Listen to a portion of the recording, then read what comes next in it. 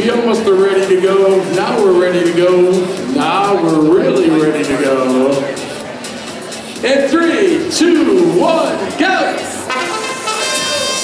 4 robots coming out of the gates in autonomous mode.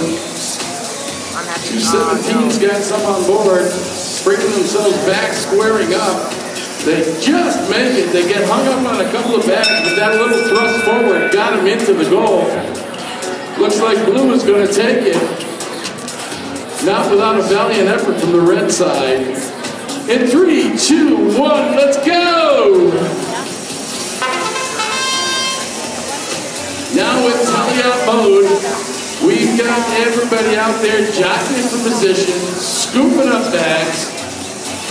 Red Alliance 24C, here they come with about 15 sacks into the score at once.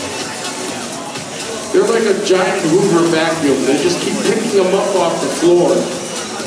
I swear they reproduce them because they seem like they put more of them in than what are out here to begin with. Red Alliance gets 2, 3 green and looks like 2 yellow up on their high goal. Now they're going to kind of park themselves underneath it, I think, to protect that side of the field. Okay, call me a liar. Oh, they're going to come over and de-score on the blue side. That's nice maneuver. Not too early. They get 3 up there. They get 2 down. They need 1 green in a very precarious situation. We got 40 seconds left in the match. Right now, it looks like it's pretty evenly scored, with the exception of that high goal. The red is filling the troughs and filling the troughs. More drop, more drop!